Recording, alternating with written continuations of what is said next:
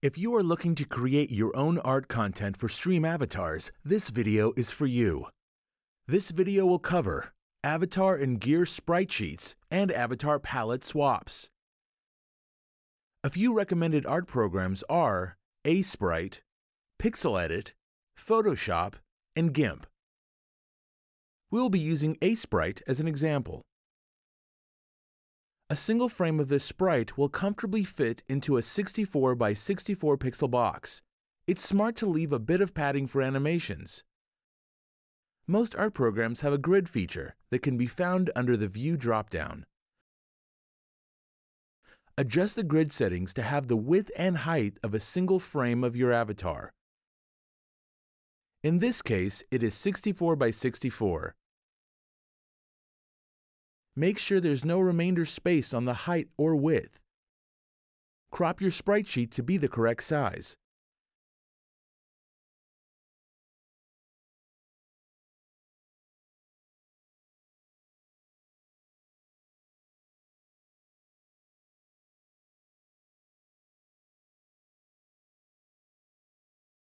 As you can see, most of these sprites are out of position from the grid. We have to reposition them to fit correctly in their frames. Unless you want the avatar to float above the ground, you will want to position the avatar so that the feet are touching the bottom of the frame. Next, you have to position your sprites horizontally. To accomplish this, you can use the approximate center. For this avatar, the head does not move from the center. This is useful for keeping the positioning consistent for each frame.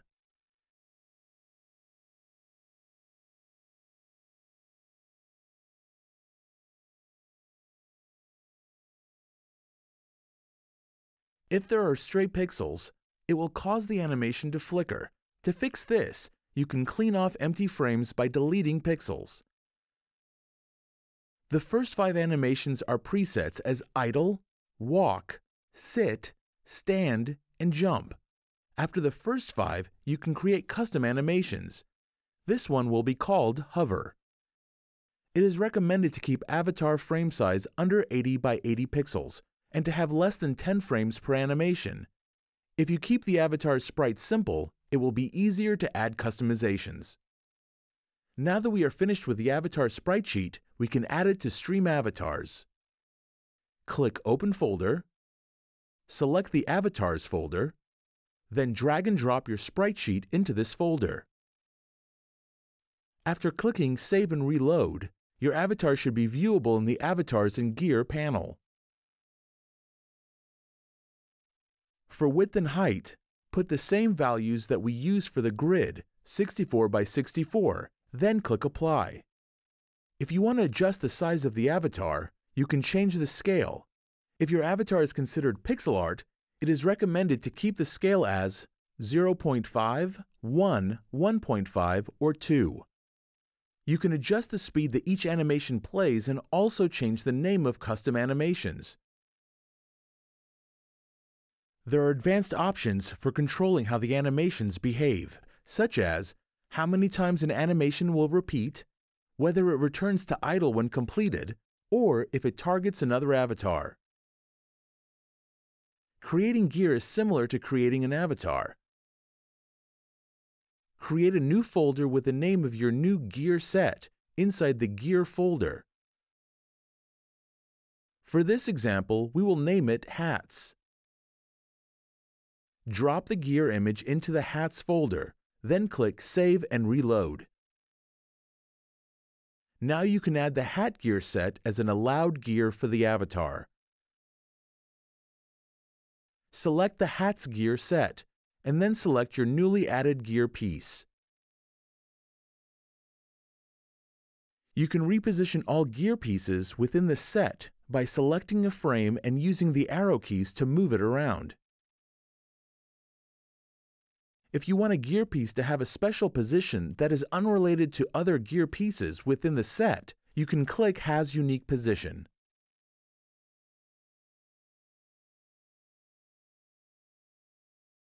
To change the sorting order of the gear piece, you can change the Z index.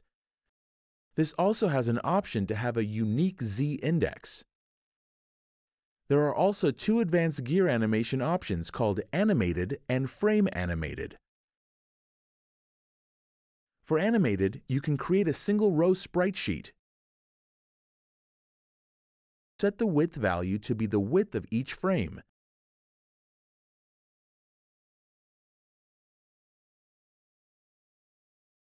For Frame Animated, you can create a new layer on top of the avatar sprite sheet and draw your gear piece over each frame of the avatar.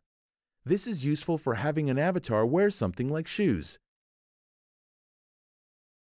When you are done, hide the avatar layer and save the gear sprite sheet to the gear folder and click Frame Animated.